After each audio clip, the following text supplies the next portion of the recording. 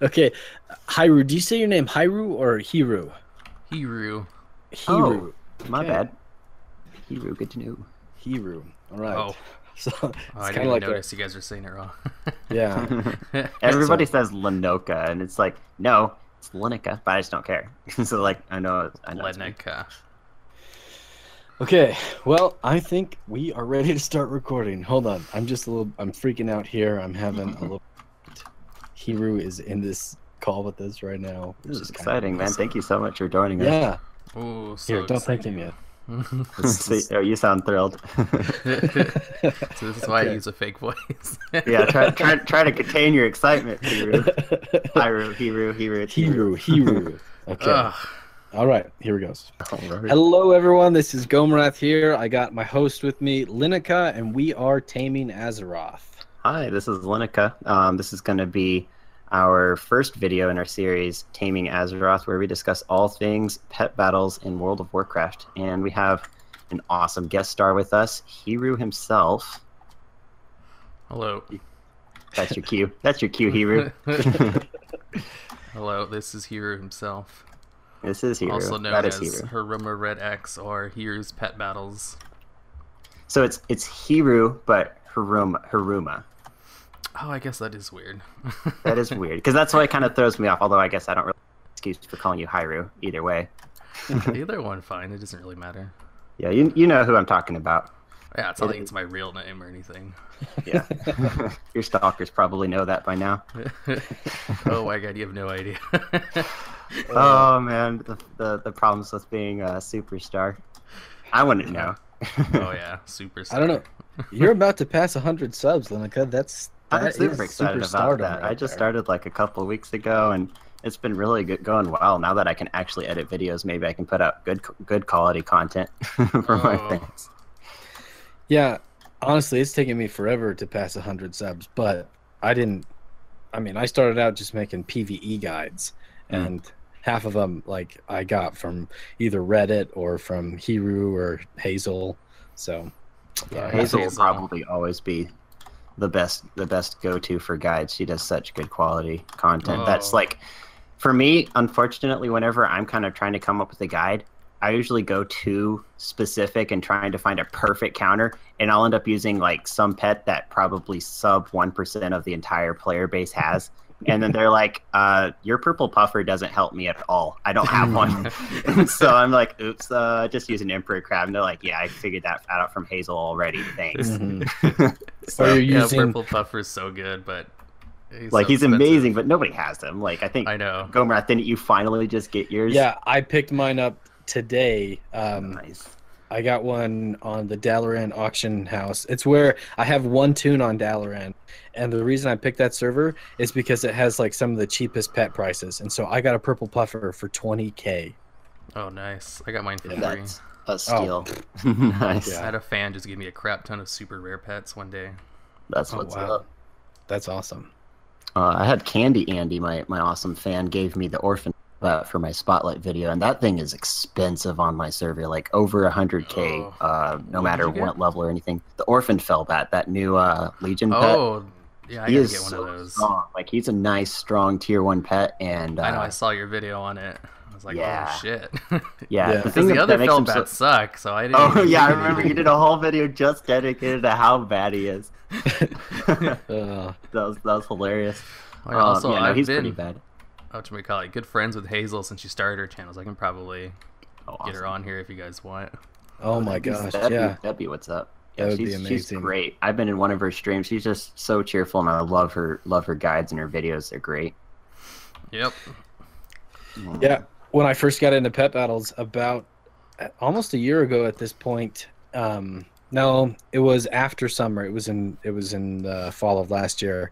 I just binge watched like every single one of Hazel's videos about pet battles, and then every one of yours, Hiru.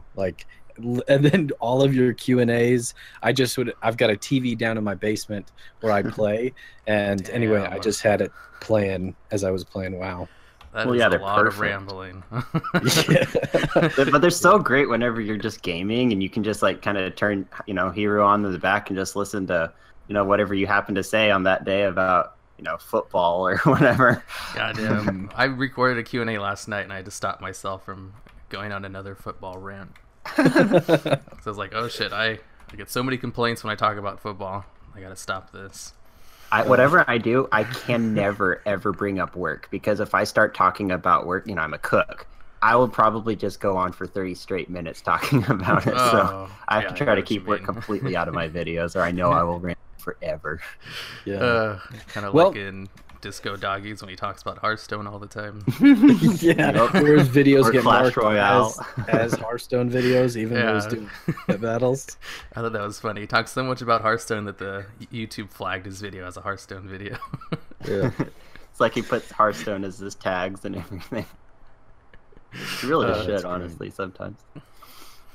So, let's talk about all the new pets. Like, we've had new pets in the meta now for, let's see, today's Thursday, so this is like the third day. Hiru, have you got to play with the Sneaky Marmot yet? Sneaky Marmot? Is that the rogue one? No, yeah, it is from the rogue. It comes in several breeds, but there's an SS breed, and it's got blinding powder and smoke bomb. Oh, what's its speed? 341, so it will outspeed. Shit. Yeah, so it outspeeds. I mean, gosh dang souls. it. Yeah. And then he has a basic attack, which is either a critter or a humanoid, so very cool. Damn. I mean, dang. I gotta stop. You're good. Yeah. So if you run blinding powder, smoke bomb, and chomp, like you can burn down a Wicked Soul, an SS Wicked Soul, almost entirely before he can even hit you once. Oh, so wait, Smoke Bomb's the one that blocks an attack from the entire team, right? Yes. Yeah, it's like an AoE ethereal. Mm-hmm. And it's only for one turn? Yeah. Yeah. It would have been so nice if we had that back in WoD. Oh, yeah. Oh, yeah, versus the AoE meta. Mm-hmm. Can you buy it on the auction house? Yes, you can. If you have a lot of gold. Well, I use all my gold for pets. No, it's not a lot of gold. I picked up mine for 4K on Dalaran. Nice. Oh, wow. Yeah. So they're already like the highest selling on that server were, just like 9K. So it's already bottoming out as pretty low because you can get it on your rogue in about 30 minutes of pickpocketing. Where do you pickpocket at besides what you have? Well, that's where I went. I just went to Suramar and pickpocketed all the humanoids there. But you can pickpocket demonoids or demons as well, so they don't have to be humanoids. Oh, because my rogue's only like 101. Oh, wow. Mine's 44. You might have to be 110. I don't know. You get a quest from a grifter. Yeah. I mean, you can do the pickpocket stuff before, like around level 100, but you can't get into Suramar until 110. Oh, gotcha. Because the mobs there don't scale. Out in Stormheim might not be terrible. Oh, I couldn't find any farming spots. I just gave up. Oh. Wait, so who is Grifter? He's a vendor who sells like all the goofy things, the necklaces, and is for rogues? Yeah, I never heard of him. Oh, is that like where what's his name? Slightly Impressive got his name? Maybe. Doesn't he name one of his main grifter or something? Yeah, that's what I was thinking of talking about. I wonder if that's a coincidence. I love his channel. He has hilarious videos that come out like once a year. I watch all of his videos too. I really like his Iron Man series. Mm-hmm. He had to eat a tomato because he died. Yeah. I love his channel. Well, I was just playing with the Sneaky Marmot earlier, and he is so powerful versus like Wicked Soul, even Bone Serpent, because you can blind a Bone Serpent when they the first round. You blind a Bone Serpent so you can block Bone Barrage and Call Darkness, and then when he goes for the Nocturnal Strike, you throw out Smoke Bomb because he can still hit through a Call Darkness, or he can still hit you with Nocturnal Strike through a blind, but he can't hit it.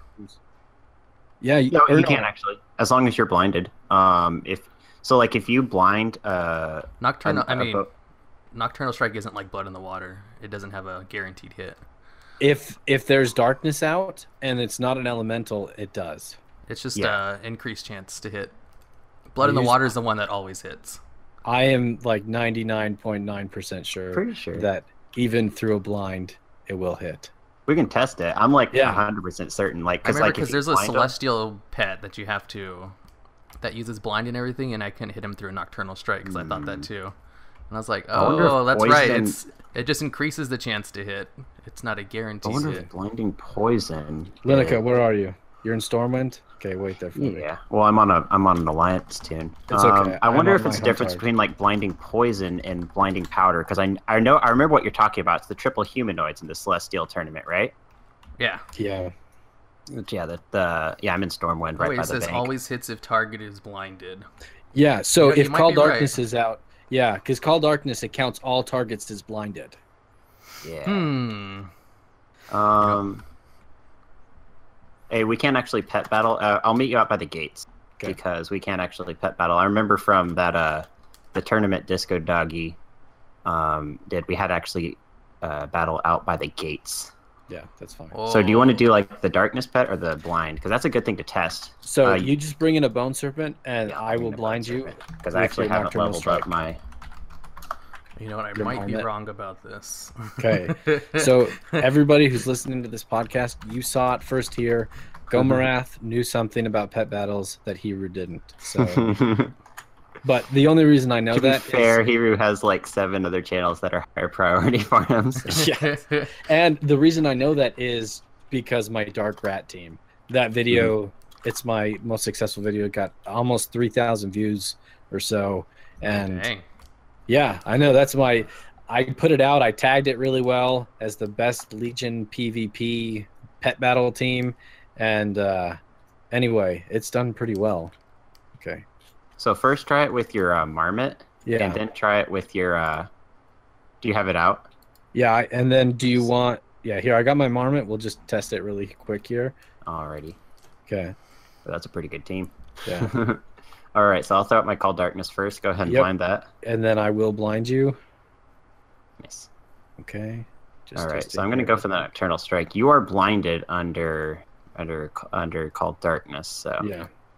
Go for that. So I blind you here. You are 100% blinded, and you will through it every time. Yeah, I had a negative 60% hit chance on my Nocturnal Strike, and it landed. Yeah. I win. You know, I might be thinking about that in reverse. Yeah, I think I might have actually gone against that guy and it hit under blind, and I was surprised, not the other way around. You're like, what? That's a negative hit chance. Yeah, I was wondering if there was a difference between blinding poison and blinding powder, but I didn't think so. So they're the same. Except for one of them counts you as poisoned. Mm-hmm. It doesn't really matter. But it's really not. Yeah, it's not worth the extra turn cooldown. I'm pretty sure they're going to nerf that blinding powder to a 4-round cooldown. Yeah, it's way too quick. Yeah, it's 3 rounds. What makes it so good. Is it's the old school. Yeah, it's old school blinding poison cooldown. Mm-hmm. Yeah, it's 3-round cooldown. If you have like 2 of them and the other person doesn't have a way to go faster or like block attacks, you can literally just use 2 sneaky marmots and use your blinding powder, swap out, use your blinding powder on your other one, swap back in, and your first one's back off cooldown, and you can do that forever and never be hit. Or you can just sub in a Alec plushie and really never get hit. Right. That Alec plushie is pretty strong tier 1 pet there. Hey, I had a really good team back in the day with him. I remember your So Cute team. That did well. That did really well. Back I even when showed Ore-Eater was broken. Man. Yeah, it was when Ore-Eater was still broken. I don't think it works anymore though. Yeah, because the cooldown on the shield. If you use like a Fiendish Imp and then probably a Tarot Claw, you'll still do really well with an Alec plushie. Yeah, but they don't really need the Alec plushie's help. Nah, they're so good already. Just throw in a Wicked Soul and you go 100-0. Yeah, you just have Tarot Claw and a Fiendish Imp and you're good to go with any other pet. Pretty much, yeah. They're so strong. Yeah, the thing with the Ore-Eater was Alec plushie was necessary for that strategy to work. Mm-hmm. Yeah, because he was very, very, very dependent on it. On that free switch. Yeah. So the switch with the plushie, that always pulls in your pet that's the next one, not highest health or anything. It's just the one that's to the left. Next one in line. Okay, yeah. But the nice thing is your Alec plushie takes the damage, and then it brings in your other pet. So with that high health pool, you can basically just soak nukes and everything on him. Occasionally, you'll even get lucky and get a dodge from that 25% dodge move. Oh, yeah. And then Yeah, and that's actually really good. Sometimes I've actually dodged like Iron Starlets trying to one-shot me for some reason. I don't know why they did that, but like you can dodge anything with it as a 25% chance to just randomly dodge. No cooldown. I dodged so much with that. I totally forgot about it. It has no cooldown. It lasts for 2 turns.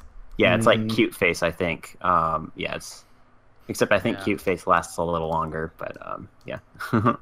So speaking of feign deathing, or getting that free switch, another one of the new pets they added is the Dig Rat. It's another rogue quest, or from the coins, and it has kick and feign death. So you can be really, really irritating with this guy. And he does come. I'm fairly sure it's a speed breed.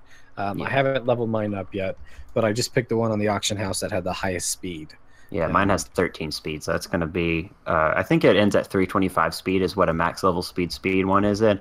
And you can also choose survival, so that just makes him kind of like... yeah, he's sort of the new prairie mouse, where he has that high speed, and he has survival, and then he has kick, too. So killing him on a slower pet is going to be really hard without a dot or an AoE, because you can kick him, you can survival... You live again on your next survival round. You can swap out to the back line, come back in when your cooldowns are back up in another turn, and he could be pretty nice. Yeah, wow. So would you run Scratch on him over Comeback, or probably. What would you run? Just because Comeback is pretty bad, even though it can break decoys. Like if that's your only attack, it's pretty weak. You want to run Scratch. It would be so much better if he had Flurry. Like he would be a solid tier 1. Right now he's probably a high tier 2 pet with his moveset. He's good, but he's just not like, I wouldn't put him on the same playing field as a Emperor Crab or a Fiendish Imp or anything. Yeah. The heavy hitter. But the Emperor Crab is still totally broken. Like, yeah, he's really strong right now. You get 3v1 all kinds of pets. I went against a mechanical Pandaren Dragonling, a rabbit, and a unborn Valk, and that's the name of my crab, Barbarian. He 3v1 their whole team. Yeah, mine's now. The mechanical Pandaren Dragonling should have given him some problems. No, he wasn't. He just couldn't put out enough damage through my shell shield and the heals. That's hilarious. He must have got really unlucky with his breaths. Yeah, they were all super low end. Yeah, that's pretty rough. And the thing is, he's allowed in the next tournament, the one on Monday that I'll be streaming. Hope you can make it. Oh, Pandaren. Yeah, it's all Pandaria and then Deep Home. But there's nothing in Deep Home that has a chance against an Emperor Crab. So you're only allowed to use him in one of your teams. But you can also use a Spirebound Crab, and you can use a Shore Crab. So although the Emperor Crab's the best, you could have one of those strong crabs on all 3 of your teams if you want. So just outthink the meta and play pets that counter them. Oh yeah, I mean I expect to see a lot of moths, because there's like 7 different moths that you can use from Pandaria. There's like the fungal, the amber, the flame ring's really cool. I have a pretty cool team I'm going to be doing with flame ring and cyclone. You can probably guess what my flame ring's ability is from that. But yeah, it's a really cool, and there's so many other moths. So Nimbus? Yeah, it hits you. It's not as good as Rain Dance, but it's a 9-round buff, and it puts your Cyclone at 55% hit chance, and you have it's Cyclone 20% now, right? Yeah, so Nimbus is actually not half bad. If you've seen Roscoe, he just put out a video with I think he was using not Curse Berman, but Widget. He was using Widget, who has Spirit Claws, and that's 100% hit chance under Nimbus, which is really pretty strong. Oh, nice. Usually with Spirit Claws, doesn't really miss very often. Yeah. So it's not but having that 100% chance is... Yeah, it is still pretty nice. I remember when Nimbus was only 10%, and it was a useless ability. That was so bad. Yeah, you wouldn't run anything except Moth Dust if you had the choice. But now it's actually pretty good. Not tier 1 or anything, but pretty strong. Yeah, and... So what do you guys think of the? Have you seen? I haven't purchased the bronze. Let's see, the ageless bronze drake, or the proto bronze, or the bronze proto whelp. Yeah, I did go against an ageless bronze drake, and he does have quite a bit of healing with rewind and ancient blessing. which is kind of annoying, especially if you don't have anybody on your team who's strong versus Dragonkins. Like if you're not running a Bone Serpent or Call Darkness or a Humanoid, he's really hard to kill. Oh, that's true. Those are pretty good together. Mm-hmm. I'm the most excited about the Bronze Proto-Whelp. That new Bend Time ability is just a 6-round cooldown. And I want to try that. yeah, it's got to be so good with like Decoy or Bubble. Those are the two main ones I can think of that are going to be really strong with it. But I'm sure there's other cooldowns I haven't thought of that it will be really strong when paired with. What about Nevermore? Cooldowns, right? Yeah, it resets all cooldowns. Yeah. So you just switch in a pet that's super cooldown dependent, like a Death Adder Hatchling or something. Yeah. Wow. Yeah. Be very strong. I'm excited about him. I think Squirky could be a really strong pet with him because that Clobber and Bubble cooldown, you just kind of use those cooldowns, don't take any damage, then swap into your dragon, reset all your cooldowns, come right back in. Is Squirky really that fast though? He's not that fast, but if you throw in a Dazzling Dance user, that'll be really strong. Say like an Alpine Foxling, a Squirky, and then the dragon who's not that fast. They'll all be pretty fast under Dazzling Dance, and that Dazzling Dance with Squirky's really strong because, that puts him at, I think, he's not quite as fast as a Terraclaw, but, you have the Alpine Foxling there to take care of the undeads who would be strong against Squirky, and it's really fun. Usually my experience, if it takes 3 pets to set up a combo, it doesn't really work out well. Usually, yeah, but it could be fun. No, you're right. It does make for fun teams, but not exactly a tier 1 team or anything. Yeah. So, have you been doing any PvP lately, Hiru? Not really. Not since that video I made like 2 weeks ago. Mm-hmm. I've been having some health problems. Yeah. Oh, man, hope you get better soon. Yeah, so do I. Oh, yeah, it's tough stuff. Right now, my meta is really, really saturated with just tons and tons of Bone Serpents, and I'm sure that's across most servers. But I actually haven't been running into too many Terraclaws. Yeah, the Terraclaw kind of suffers under darkness. Just get a rabbit. Yeah, seriously. I almost lost the match where I had his whole team dead, and then he had a rabbit with 11 health, and then I had my Bone Serpent at full health, and he got my Bone Serpent to the round of immunity without taking 11 damage. So, yeah, rabbits are very, very strong versus the Bone Serpent. I think I had a rabbit 2-shot me once when I was on a Bone Serpent. Oh, wow. If they get that triple crit and then a triple crit. Dang, oh my that's gosh. crazy. That's great. Gotta love rabbits, but they're so healthy because otherwise Bone Serpents would be literally all you would see. Like if rabbits didn't exist, like all you can do is Alpine Fox and Vengeful Porcupet, and that's just about it. Yeah. Oh, I love the Porcupet. Oh man, I remember when I first saw your video, Hiru, about like the top 10 PvP pets, and like I got to number 1 and I saw that it was the Vengeful Porcupet. I was like, no, that's a terrible pet. Like that, like it's not that bad, but like there's no way that's number 1 because I never tried it myself. And then I went out and leveled one. I'm like, oh my gosh, what is this amazing pet I've never seen before? Yeah, because it takes so much fun. It takes a lot of thought to use it. Oh yeah, cleanup super pet. High skill pet. Yeah, super high skill cap to use effectively. Yeah, because you have to know everything about your opponent in order to predict everything with the spirit spikes. Yeah, and all it takes is like a surprise, oops, adrenaline rush or an overtune, and you're like, oh, well, whoops. You got to really, really think out your matches with the Vengeful Porcupet because he isn't just going to face roll anybody. And if you end up with like a humanoid versus him, doesn't matter how fast you get. If it's an idol, they'll probably still just tank you. Oh yeah, the idol would completely destroy the pet. But I've had so many matches where I got unlucky and they cleaned up 2 of my pets and I just had Porcupet left and he was able to clean up all 3 by himself. Yeah.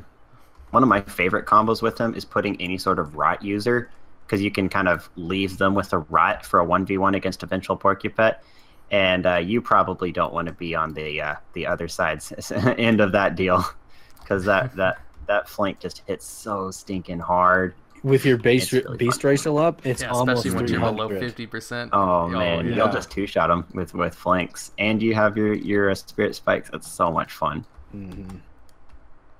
So speaking of the Terror Claw, Llennoca for a while has been thinking about a counter. So Blizzard, if you listen to your community, listen well to this. Man, so here's what we need. The Terror Claw doesn't need to be nerfed. For PvE, it is so great for, any sort of newer player to be able to have a fighting chance against some of these, the tamers for someone like me are not that hard to beat because I have 800 pets at my disposal. But for someone who's starting out, if they have an Anubis Idol and MPD, a mechanical Pandaren Dragonling, and a Terror Claw, and maybe an Emperor Crab, just those 4 pets. And okay, let's round it out with a nice 5. They have a rabbit and then those other 4. They can do so much. They can power level so many pets with just those 4, those 5 pets. But if you take the Terror Claw, he's just so strong in PvE, and there's probably a lot of people who might say, oh, just put Dodge and Nature's Ward on the same tier, so they have to make a choice between them. And I just don't think that that's what they need to do. I don't think they need to change the Terror Claw, but what they do need is the way to counter a Terror Claw is to do aquatic damage and take weak damage from his flying, his Alpha Strike. There are currently birds who do aquatic damage, so if the Terror Claw is running Claw, you can at least have a fighting chance. One of the best ones is probably that it's from the Timeless Isle. Do y'all know what I'm talking about? The Jade, it's got Surge. Yeah, the Jade, the Azure Crane. Yeah, the Azure Crane. Yeah, the Azure Crane too, if I stick. remember correctly. Yeah, he has a heal, he has a surge, and he takes weak damage from Claw. So if you're running into somebody who's just spamming the queue with a Terror Claw running Claw instead of Alpha Strike for whatever reason, you can counter that. But if you're running the most common build, you're running up against Alpha Strike, Nature's Ward, and Dodge, you need a Dragonkin with aquatic damage. And if you look, there's literally nothing. There is not a single dragon in the entire meta with aquatic damage. There is one technically in the Dream Whelpling because he has, what's it called? Toxic skin. Yeah, Toxic Skin. But that does 5%. It does percent-based damage. So if you're going up against an elemental, it doesn't actually do extra damage. It just does that solid 5% damage. And his Shell Shield ability, what's it called? Emerald Skin or Emerald Presence. His Emerald Presence is just way better. So you're never even going to use Toxic Skin. So that doesn't count.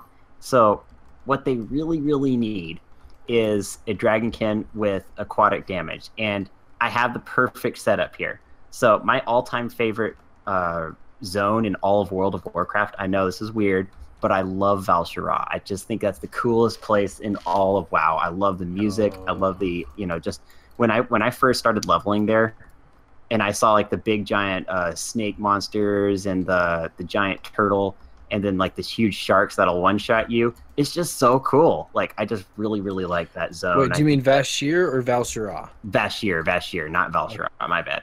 Yeah. I think they might use the same music for that. Actually, I was about to say, what's wrong with Val'sharah? Yeah, no. Vashj'ir. Yeah, Val'sharah's fine, but no, Vashj'ir is what I was thinking of with yeah, you're like, what Val'sharah are you talking about? No, yeah, Vashj'ir is so cool. And if they would create like a world boss there, some sort of giant like a Leopleurodon, one of those, old underwater dinosaurs with like the big fins and the long neck. What do they call it? Like a Plateosaurus or something? I don't know. But you kind of envision what I'm talking about, right? Yeah, and if they could create like a world boss like a big giant Leopleurodon, that first of all, if that could drop like an underwater mount, like maybe a 1% drop chance, that would be the coolest mount ever. And if it dropped a pet, here's the pet. It's going to be called, like, let's say the big rare or the big world boss is called like Levanthor or something. It's going to be called the Spawn or the Son of Levanthor, and it's going to be a Dragonkin pet with here. I'll make it easy for you, Blizzard. Just literally take the same exact stats and moveset as the Purple Puffer. So it has, Surge available. It has a heal available. Put Healing Wave on a dragon. That's fine. Give it Healing Flame. I don't care. And then Pump. Damn. So give it I don't care what the other abilities are. Just make it so that it has Surge, a heal, and Pump. And and it's dragons. Please don't give us another aquatic with Surge, heal, and Pump. Like, no, that's not what I need. I need a Dragonkin. And make it just be like a little miniature Leopleurodon. Call it the spawn of Levanthor and make it drop from like this world boss. And that would be the perfect counter for a Terror Claw because it does strong damage. It has a priority move with Surge. It can heal so that whenever the bird is dodging, you can just heal and or pump. Just give you options, and that would 100% fix the Terror Claw. And it wouldn't be broken either. Like, it could be easily counterable by anything with human damage. Any sort of darkness user is going to counter this, this spawn of Levanthor because darkness hits it hard, counters its heal. But it would fit in so nicely with this obnoxious meta we have where everybody just uses the Terror Claw, and it's so hard to counter. Like, it's obviously counterable, but you have to use certain weird kind of niche pets like the Vengeful Porcupet or the Alpine Foxling who can outspeed it with Dazzling Dance or that kind of thing if you want to have a chance against it. And then what makes a Terror Claw really dangerous is if you pair them with, a mechanical, well, now you can't use a Vengeful Porcupet or an Alpine Foxling, and so there's even fewer pets that you can kind of stand a chance against him with. So they don't need to fix the Terror Claw, in my opinion. They just need to create just one Dragonkin with that moveset I described, and I'd be so happy. It would fix so much about what is really kind of broken in PvP right now. I don't know. That's my idea, and I'll be so happy if they do it because it'd be great. Watch them make it a balanced breed. What'd you say? Watch them make it a balanced breed. Yeah, they're gonna make like a balanced breed with like 1200 health and no attack power, and his speed's gonna be like -6. They're gonna put like in the flavor text, be like, "Screw you, Llennoca." Yeah, that's great. Yeah, that would be so. For those who are listening who don't know really other effective counters to the Terror Claw, I really like the Northern Hawk Owl as a counter. It only comes in the power speed breed, so you will always outspeed the Terror Claw. You have Call Darkness to nerf its healing, and then its dodge only lasts one turn, so you just use a basic attack as a filler that turn, and then you hit it with Nocturnal Strike as soon as it's out. And that way, you can just burn it down in like 4 hits. Or an axe beak. Yeah, or a mechanical axe beak. Or no, any just of a regular the axe beak. Yeah, the power breed is faster than the Terror Claw. Really? Just barely, right? That's all it needs. You only need to be 1 point faster in order to be faster than someone. And they're like 4 points faster. Are you talking about the power? Yeah, the power breed is faster. The Jungle Beak. I forgot about that. I thought it was like 264. Oh, that's perfect. Yeah, it's perfect. I told you guys. I've used forever. Oh. I made a gimmick team with 2 power. Too. I made a gimmick team with 2 axe beaks, and I ran into a Terror Claw. The whole shebang, imp and perfect. Wicked Soul. I have mine named something else. I refer to it by its nickname, so I was trying to think of the real name for it. And I completely destroyed him with 2 axe beaks. Nice. And I was like, holy shit, I didn't know. I mean, holy gosh dang it. I didn't think it would work that well. Fadoodles. Yeah, there's a lot of kids who watch pet battle videos. Yeah, I know. So I try not to cuss for their parents. Same. You are a good man. But yeah, I forgot about that. That's a very nice counter. I haven't used the Jungle Beak or the Axe Beak in quite a while. Yeah, because it also heals and hits like really hard. Wow, you got your work cut out for you editing this video. Yeah, hold on. Here, don't say anything else. My storage says it's full and it stopped recording. Give me a second. I'm just gonna delete some videos real quick. Gotcha. Oh, you need some external memory cards. Yeah, okay. I already have, let's see, I don't really need anything out of here. I've already finished all that. Yep. What other new pets are there? Oh, there's one other one that I don't think anybody knows how to yet. It's called the Sun Darter Hatchling. It's actually a critter. It's a critter type, but it looks like a dragon. And do you have your game open, Hiru? Yep. Yeah, so look up Sun Daughter Hatchling. This is a monster troll pet, potentially. Because it has the sleeping gas available if you want, or Blink Strike for basically just kind of that priority move to, which is always nice on any sort of healy or tanky pet. Having a priority move makes you really hard to kill. So it has Blink Strike, it has Ancient Blessing, and it has Sunlight all available. If you don't want to use that, obnoxious healing build, you can use Ethereal to basically not be hit by nukes. You can use Consume Magic so dots can't kill you, and you can counter Cyclone and basically just anything, like any sort of strategy. You can just counter with Consume Magic. It is a very powerful looking pet. Honestly, no matter what breed they put it in, and if they put it in a power breed, he's going to be like tier 1 on the level of a Blossoming Ancient as far as being able to survive, because he does have Sunlight. Yeah, like look at him. He can't be stunned because he's a critter. He is. I don't think anybody knows. Sun Daughter Hatchling. Yes, Sun Daughter Hatchling. So, when was this guy added? He's just added, and I don't think anybody even knows how to find. He's a drop from an oddly colored egg. Yeah, probably from Easter. No, maybe it's one of those hidden pets like that one Murloc and like Squirky. Oh yeah, like Turkey. That's my guess. Is he might not even be available yet, and once he is, it'll probably be a minute before anybody finds him.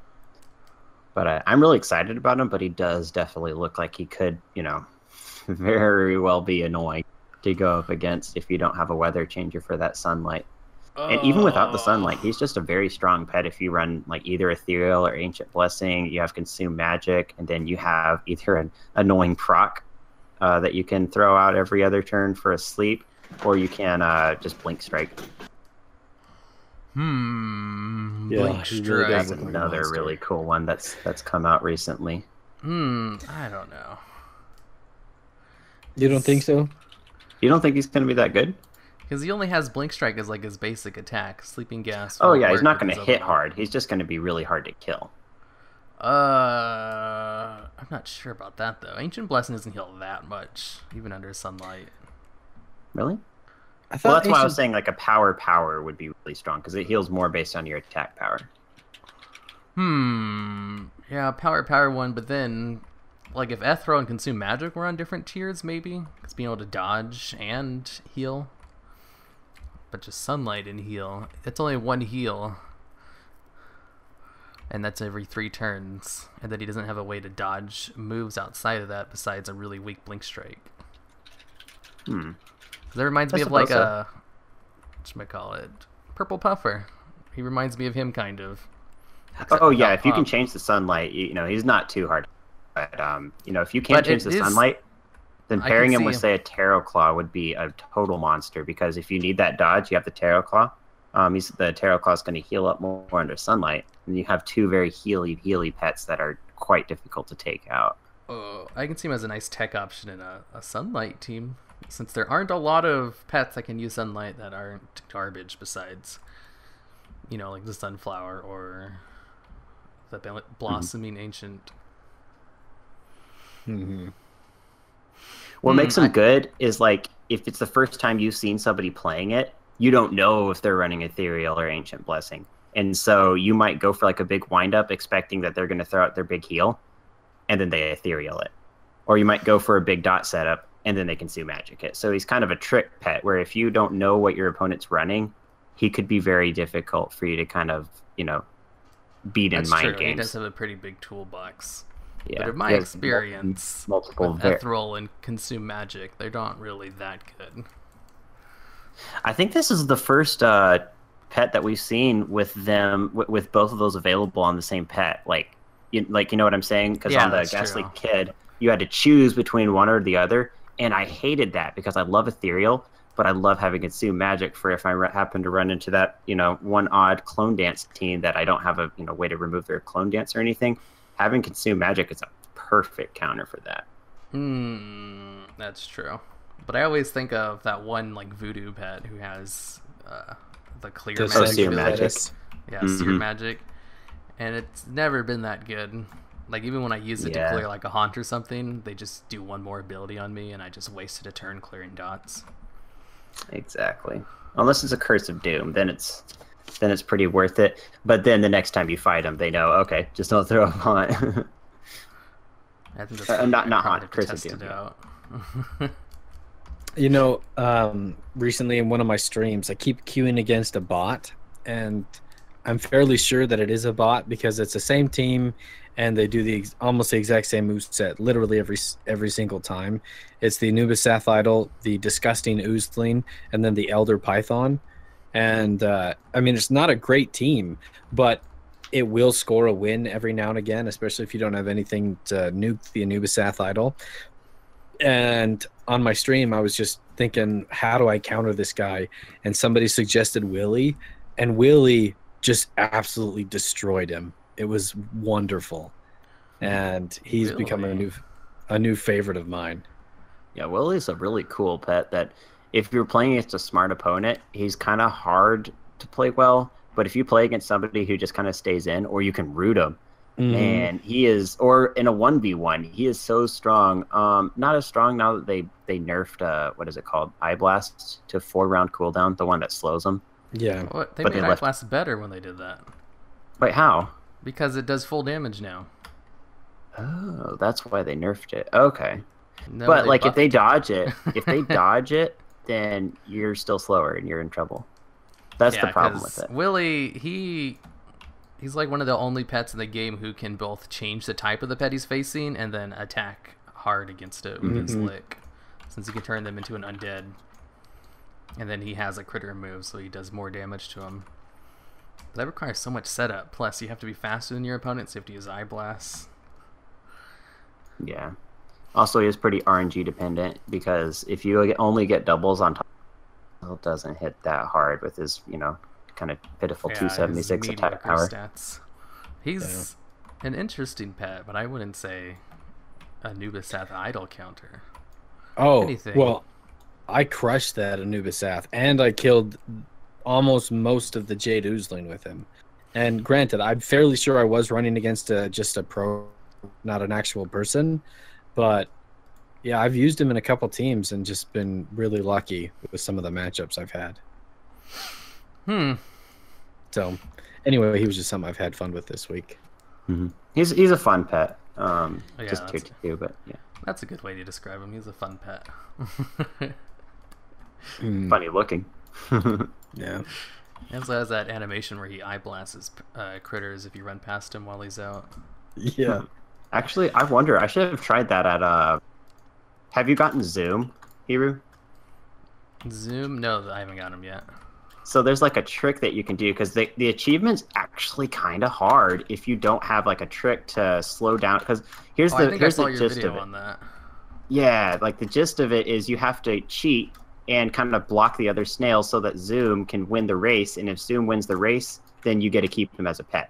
But they're actually really hard to block without a cheat. And one of the cheats you can do is you can use a fire, which like seduce the snails or something, and it disorients them. And it does the same thing to Zoom, but it doesn't affect him as much, since I guess he's smaller.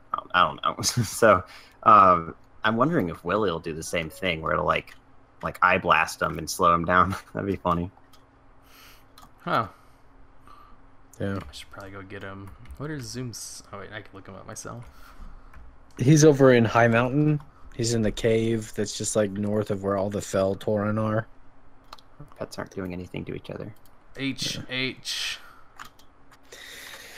Yeah, so I think this in the podcast is probably the point where we would get questions from the community. You could either tweet those at myself, at Gomirath. I do not know if my boy Llennoca here, if he has a Twitter account. He does. Whoopsies, my bad. I don't think I remember looking for it when I first saw your channel. I was like, you don't have any social media pages? I need to create one for pages? this channel. Oh, this guy's going to destroy me. Oh, well. Yeah, so tweet questions at us. Ideally, I'd like to put out two of these every month. Yeah, and Hiru, if you would contact Hazel and see if she would be our next guest, that would be the coolest thing known to mankind. I'll try my best. Yeah. And if it doesn't work out, that's fine. We have. Maybe you guys can get her to finally do PvP pet battles. I doubt that. I think she's been pretty clear that she has no intention to do that. She's been doing them kind of in her streams lately. Yeah. I've been pressuring her for years, and she's finally caving. Mm-hmm.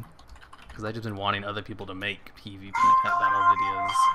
Yeah, well, it's kind of cool that we have the PvP community is PvP pet battle community is kind of exploding right now, where we got Llennoca, we got Andre who puts out videos as well. He only has a few subs and he doesn't commentate his videos because he thinks his English isn't good enough, but which is his English is great. Yeah, it's fantastic. And then Roscoe, our British friend, he's great. Yeah, and then other people are, other people who have participated in our tournament said they'd like to start channels of their own. So it really seems like the community's picking up, or at least the YouTube community. And then you remember that guy Crazy? Oh yeah. Yeah, he actually beat me that first game of the tournament, and then he uploaded a video of his first video with his Sunbrush rodent, the one that you're farming for. It was a really great video. I loved it. It was a really fun team. Yeah, man. I mean, it's only taken how many years was it just you and Doggy for? It was just me for years, and then Doggy finally showed up. I was like, oh my god, thank you. Yeah, I was so excited when he started doing videos. Yeah, I made a video immediately. He's like, hey, look, there's someone else who actually does PvP pet battles. With commentary. And there are with a couple other commentary. people. I have to, make that distinction, because people do them without commentary, and that's just not my thing. Yeah, me neither. Because usually they'll either have nothing or really kind of obnoxious music. So it's kind of annoying. There was one guy. What's his name? Starts with a Z. Let me look it up.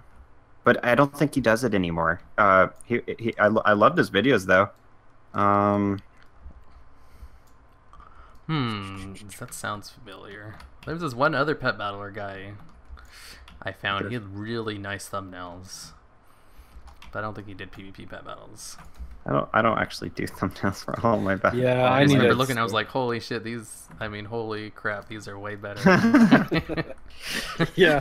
That's one thing, it's hard for me because if I spend a day getting footage for a video and then editing the video and everything, by the time I'm to the point where the video's exported and I'm uploading it, it's like, I don't want to spend another 20, 30 minutes to an hour doing a thumbnail. I know. What do you make your thumbnails with? I use a free program called Photoscape. Oh, I use Photoshop. I got the real thing, and I got pretty good at it because at my last job before I became a cook, I used to do a ton of stuff, even GIFs. So I didn't know how to video edit, but I knew how to photo edit anything. I can turn whatever you want into porn, for real. I'm actually that good at Photoshop. And so making the thumbnail for me takes me about 30 seconds because I can add whatever I want, and Photoshop's the way to go. Zimmy, his name was Zimmy. And I don't think he does PvP pet battles anymore, but he used to back in the day, back in WoD, and I loved his channel. But yeah, it was the only other one I think I found. And yeah, I'm super excited because there's several people just in the last month or so who, myself included, who are now doing these videos, and it's so much fun because the Legion meta is really fun. There are two tier 0 pets, the Terror Claw and the Bone Serpent, but they are counterable. So yeah, those were problems back in WoD too. Remember when I made a video about the worst pets in WoD? I put Terror Claw at the top of the list. It's everybody says Graves is the worst, but yeah, that's only because Graves is easy to use. Terror Claw is actually the best pet in the game. And back once in the they day, finally nerfed Graves, everybody found that Graves out. used to be able to counter him. He would be able to solo a Terror Claw because his Grave Destruction just hit too hard. Yeah, at the end of the match. Yeah. I don't think Graves was better than Terror Claw. It's just Terror Claw takes a lot more skill to use. You have to know when to switch out with him. Because Terror Claw isn't about just 1v3 in a team. It's about switching out and relying on his team. And healing in the back row. That's how you know a good Terror Claw player from someone who is probably just knows that it's the best pet and doesn't really know how to use them yet. Yeah. Yeah. It's not like Graves where you just use all of his abilities until he dies. Mm-hmm.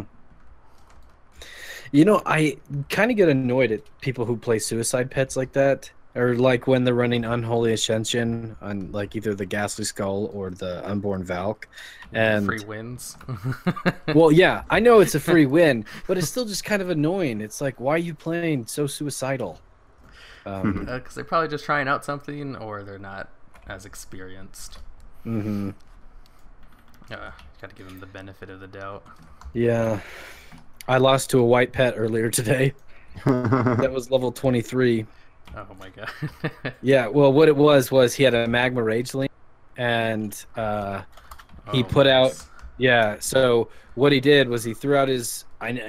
My Emperor Crab was going against his magma rageling, and he threw out the trap, and then he threw out like the big hitting flame jet, I think what it is, and the flame jet crit, and then the trap went off, and so like my Emperor Crab had like 2 health left and was stunned, and yeah, and then I switched in. Good. Yeah, he is, especially, you know, like I'm not sure how you run him. Do you run Magma Wave over Flamethrower usually, or do you run Flamethrower as a basic? Flamethrower, it's good. Yeah. Magma Wave sucks. Flamethrower is really more annoying to go up against. I like Magma Wave myself, but if you're not going up against it, there's really no way to know when the trap's going to go off at all, dependably. At least you have a tiny chance. Like if they're kind of going through a rotation and they run Magma Wave, you can usually try to dodge, and then if they activate the trap, it'll miss you. Yeah. But anyway, he just got super lucky, and then he was running the Fragment of Anger as his other pet, and then he stunned my third pet. And he just got 3 stuns while I was playing against him, and his last pet was it was like a white pet from the flyers out. They look like the Aquafly, right? Yeah, the Aquafly, that's what it was. He's a strong pet that you don't see very much. Yeah. Well, I lost. He got beat by a white pet, but yeah, he had 2 other good pets on his team, so yeah. Still, he had a white level 23 Aquafly, and he beat me. Well, he also had a Magma Rageling and a Fragment of Anger. Yeah, those are both really good pets. Yeah. They don't think they ever actually nerfed Fragment of Anger besides his racial. Yeah, he's still powerful. It's probably not as OP as it used to be because that was the time of the meta when everything was undead AoE. Yeah. But he's still pretty good. And I really need to update the tier 1 list.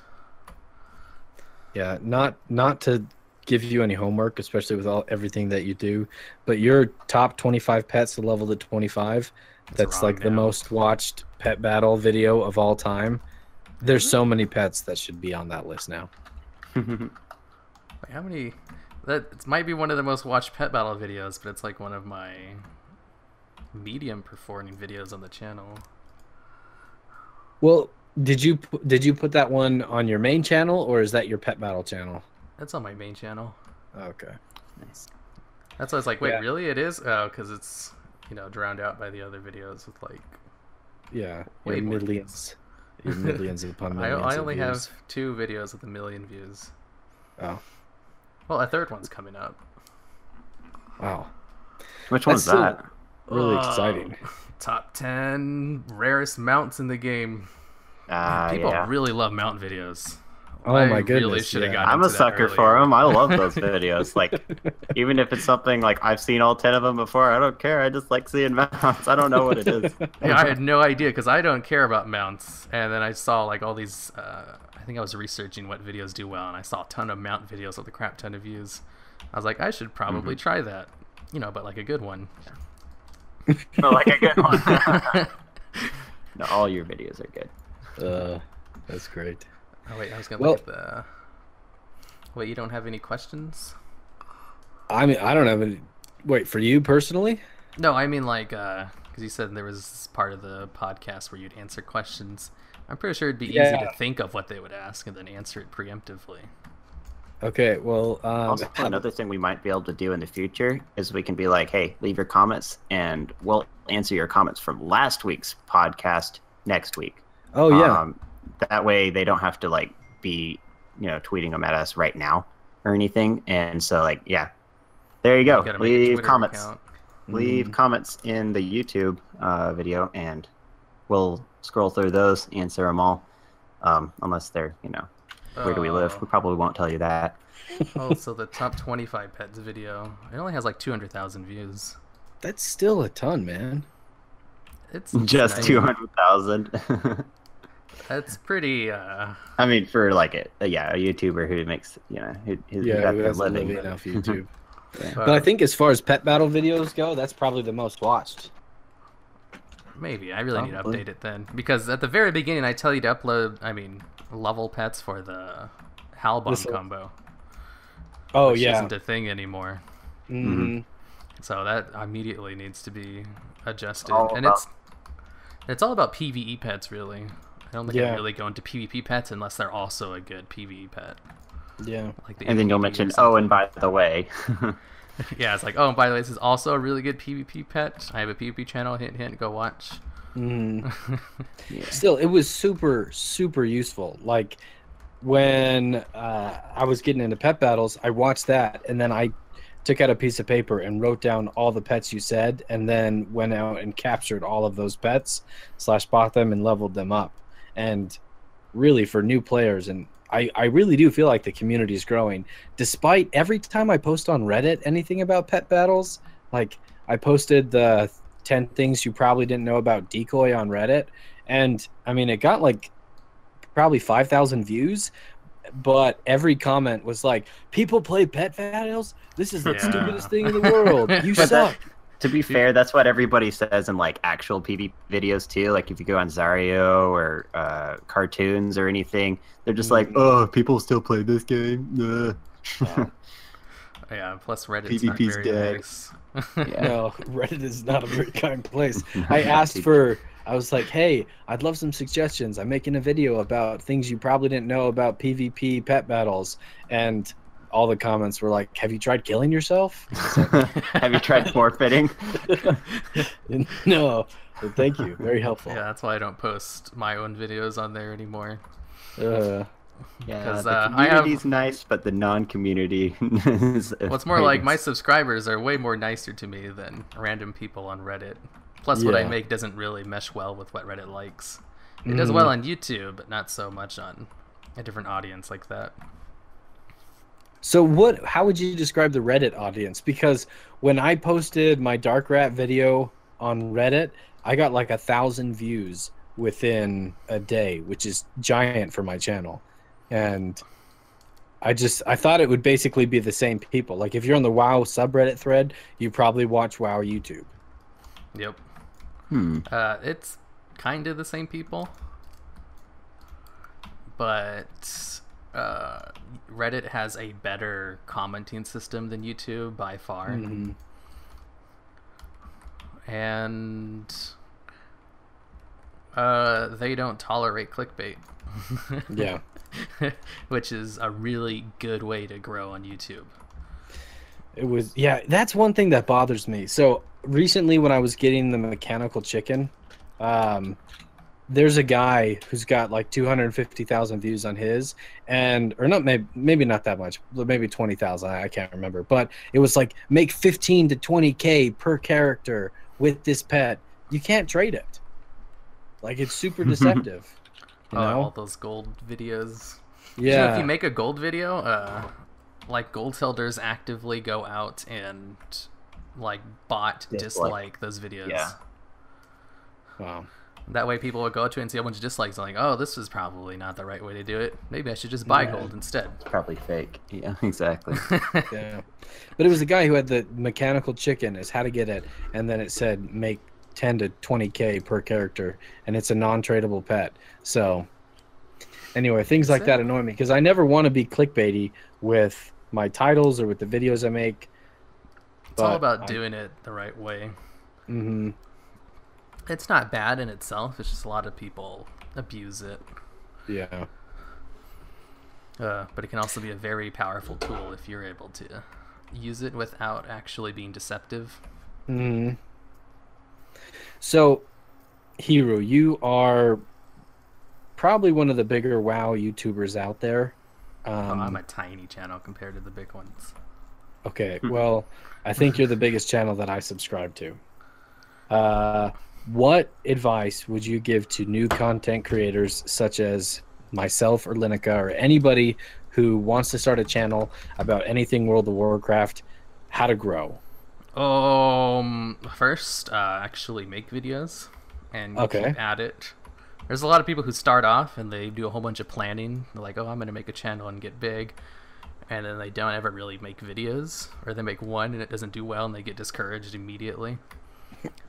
It takes a special kind of person to keep uploading videos for months without getting any views. And those are the kinds of people who usually make it. Yeah. And other than that, more specific advice. Wait, what were you going to say? Oh, I was just going to say, it took me almost 2.5 months to get a video to break 100 views. So, that was me putting out like 7 videos a week. Yeah, I remember that too. I was so excited if a video broke 100 views. I was like, oh, dang, that's like 100 people. I don't even know that many people. I had it so easy because like you and Disco Doggy both gave me shout outs within like a week. And it was a couple like... sorry? That's because I watch all of Disco Doggy's videos, but I'm like a couple of days behind on it because I put all the videos I watch into a playlist. So I don't really ever watch videos as soon as they're uploaded. I usually watch them a couple days later. And he's like, oh, there's a new pet battler. He makes really good videos, Llennoca or something. How do you say your name? We're friends, and he still mispronounces my name. It's Llennoca. Llennoca. He's like, Llennoca, named after my priest main. And I was like, oh, if Disco Doggy says he's good, I'm gonna go check him out. And I saw a couple of your videos, like, oh, this is kind of exactly how Disco Doggy does his videos. It's good enough for me. Well, the thing is, like, Disco Doggy and I, we have a bit of a history because back in the day, before he knew who I was, I used to watch his videos, and he made this video once about how there's this awful, trolly, just despicably overpowered player out there who does nothing but fiendish imp and, like, Unborn Vow and Death Adder Hatchling. That's all he plays. It's just the stupid overpowered pest. He's so hard to beat. And at the time, I think the team I was playing was my I call it the A team. It's Graves NPD, not Graves NPD. Graves, Ghastly Kid, Fiendish Imp. And so you run Graves with Consume Corpse. God.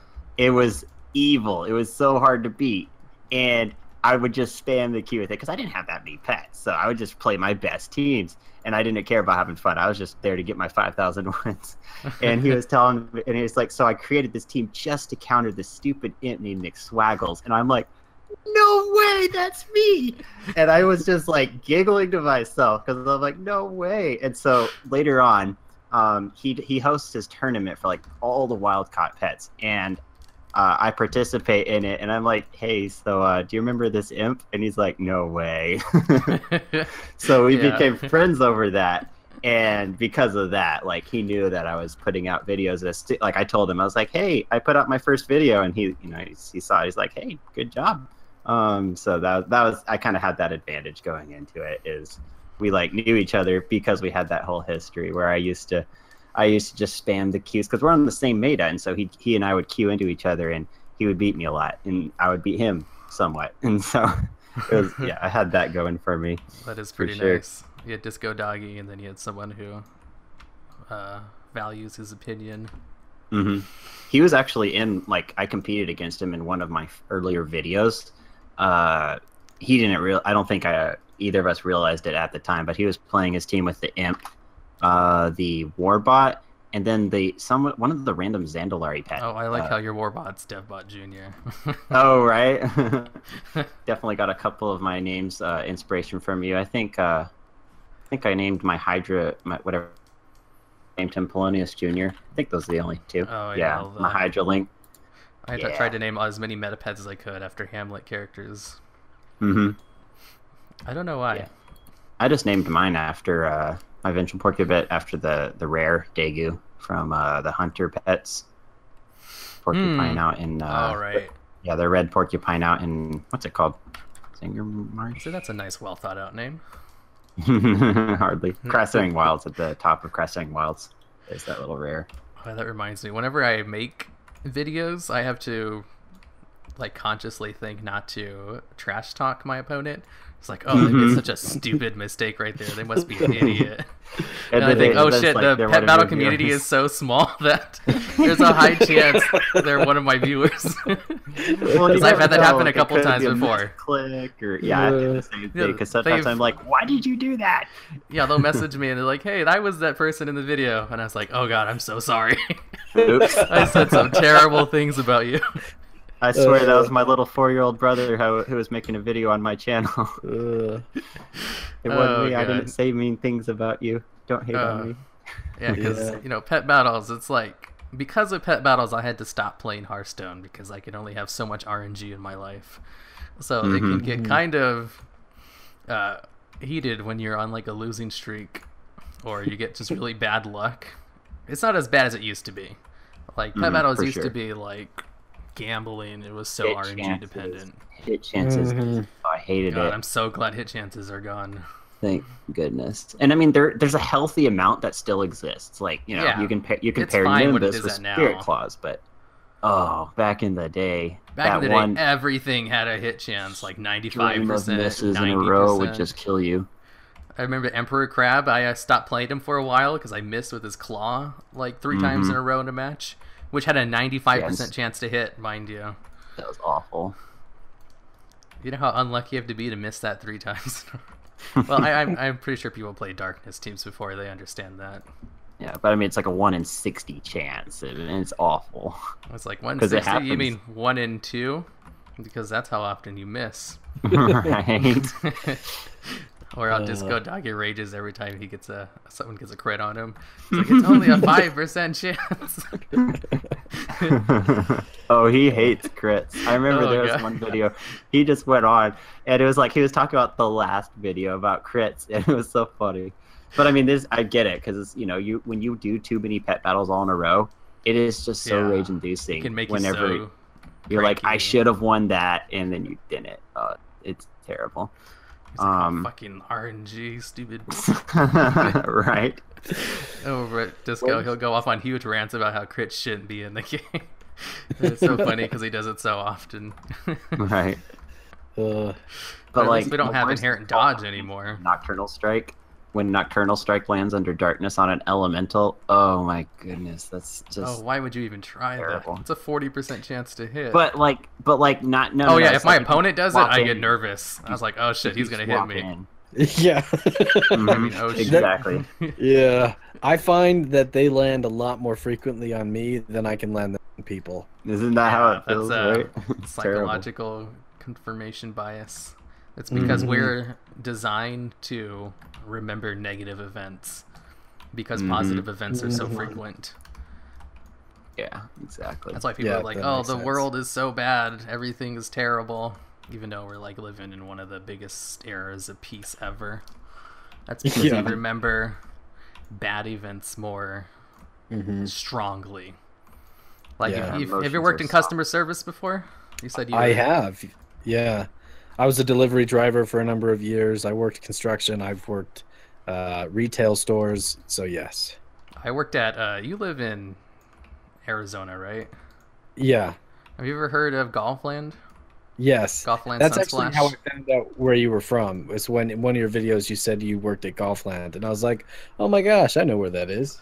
Yeah, I worked there for 5 years. Oh man. And I can't tell you how many like bad customers we had, but.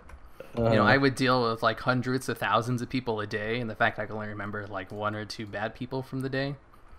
Yeah. Should tell you something about how most people are actually pretty nice. Like a majority of people are. It's real easy to get a negative opinion on that because we as humans are stupidly designed to remember negative things more strongly.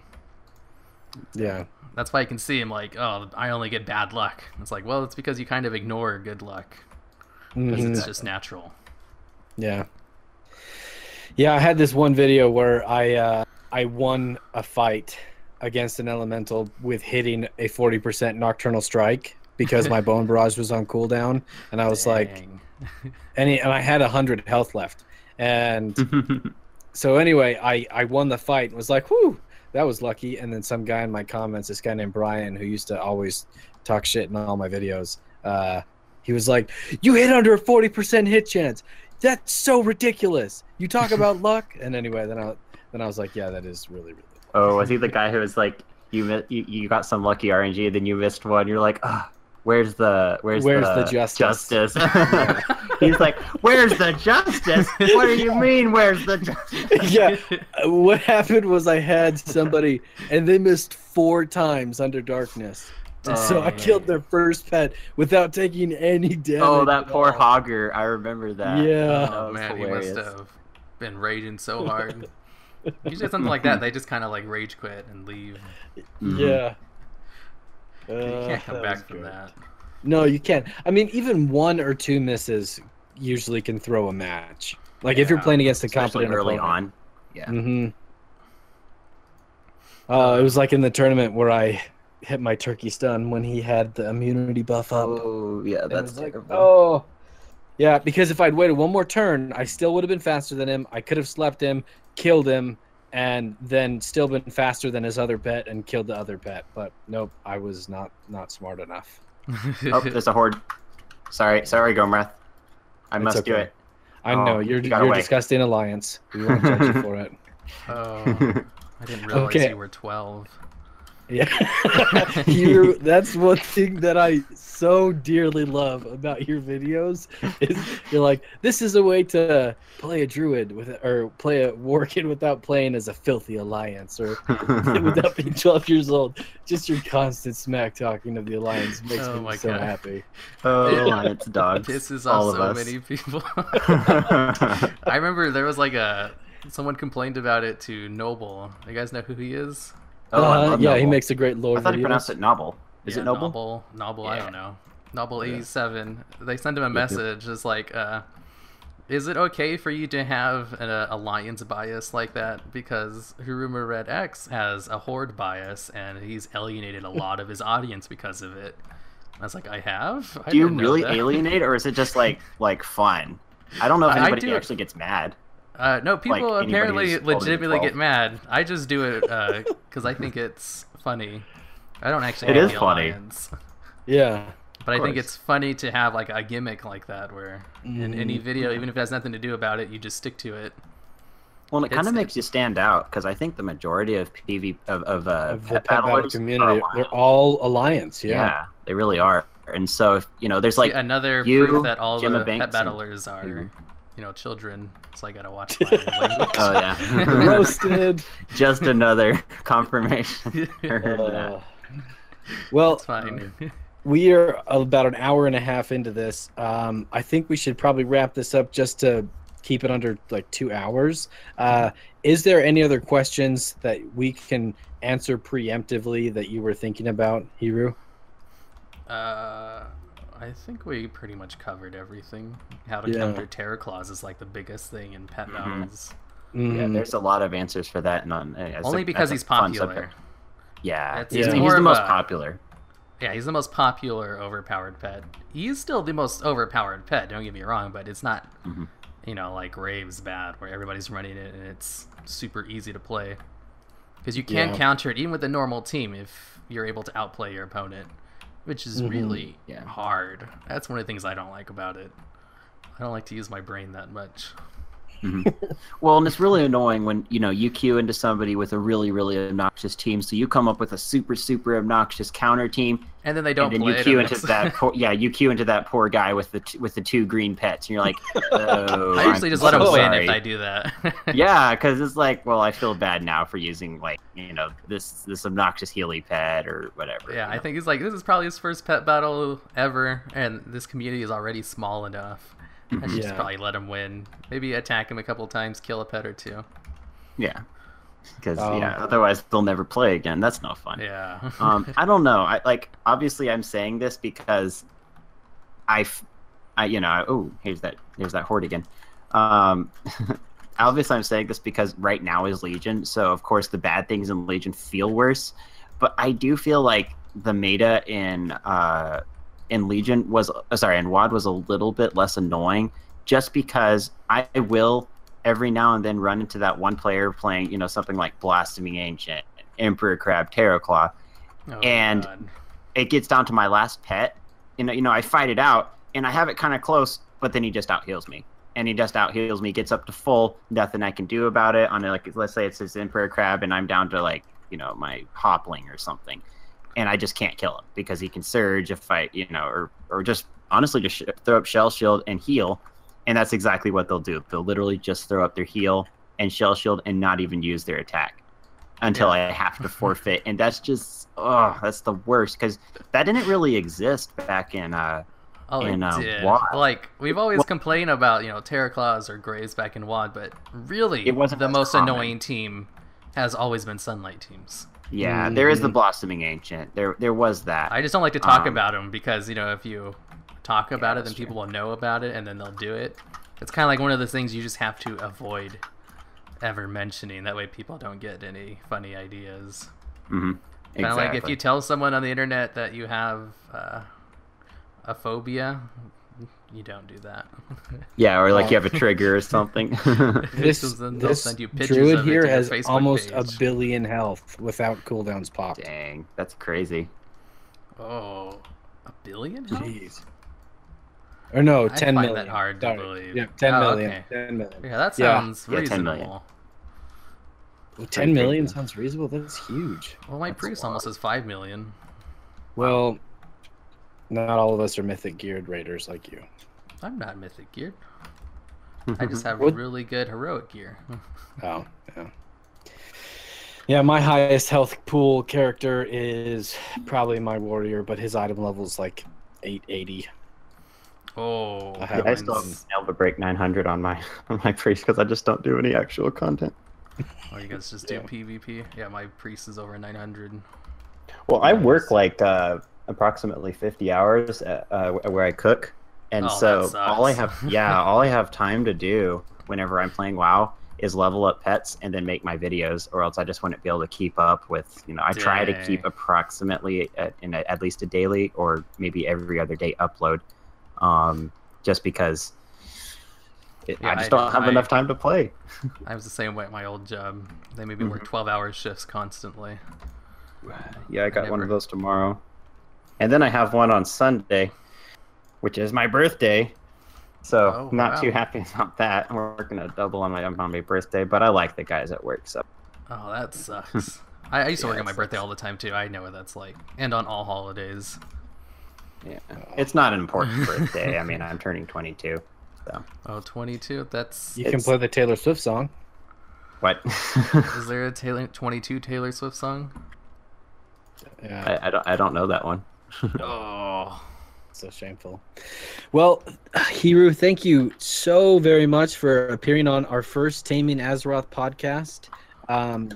If you have any questions, listeners, just hit me up at Gomirath on Twitter, or you can comment in the video section below. But if I don't, do any of you guys have anything else, you can hit up Hiru. He's got a million different channels, and then I think he has social media as well. of course. All YouTubers need their social medias. That's the best way to actually contact a YouTuber, because the YouTube's in-game messaging system is garbage. It's under 3 layers of clicking buttons. Whereas my Facebook fan page is connected to my regular Facebook page, so I get notifications through there without people actually finding out who I really am. So it's really convenient. It's like sending me a message directly. Or in Twitter, I check that a lot too. Because Twitter is a really good place for following famous people. It's not really a friend thing like Facebook is. It's not something I ever use until I actually started doing YouTube. And when I made my own, and then I got really into it as just the following other people, because it's, I don't know, it's interesting to find out what other people you like to do are just doing in their daily lives. Like Ruth Bader Ginsburg, is she somebody you follow? Who's that? She's a I'll Supreme take that Court as a no. justice. And no, I was just recently watching Parks and Rec, so that's why I was thinking Ruth Bader Ginsburg. Yeah, it's fun to follow celebrities and see what they're doing or tweeting about, or just other YouTubers. It's a good way to keep up with what they're doing. That's usually where they talk about what's happening behind the scenes. It's on Twitter. It's also a place where a lot of people complain. I always make it a point where if I post anything on Twitter, it can't be negative. Oh, nice. Because I used to... Probably pretty difficult. Yeah, because one of the most, whatchamacallit, when you really want to post something on Twitter, it's usually to complain about something. That's what I kind of rant. Vent. Yeah, it's like, oh, this stupid thing just happened. I'm gonna go go get that out there by complaining about it. And I see a lot of other people do that, and it's like, I don't like to see this kind of negativity. And I was looking at my Twitter feed one day, and it's like, everything I post is kind of negative. I should probably stop that. So that's just advice for new YouTubers like you guys were asking.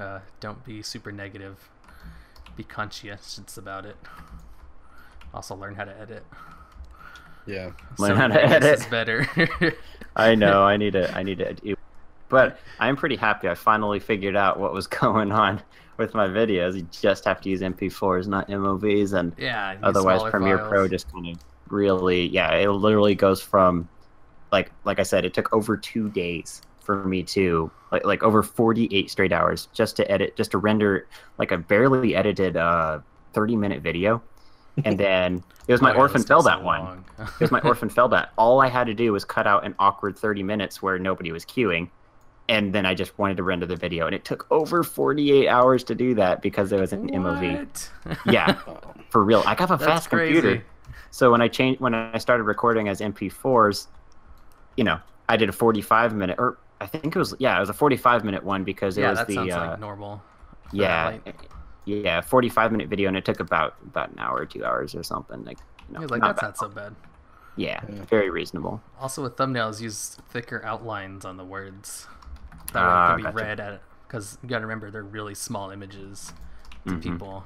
Especially like on phones and stuff, which is probably what most people watch my videos on is, Yeah, phones and stuff. You gotta make, because sometimes I see a lot of people who are new to making videos. They make the thumbnails. They don't use an outline at all on their words, so you can't even see it because it just blends in. But then again, you said you're really good at Photoshop, so I'm pretty sure you know the rule about how outlines on words allows you to read it over any kind of color. I usually just choose a color that sticks out well, but that would be much smarter too, is to do that.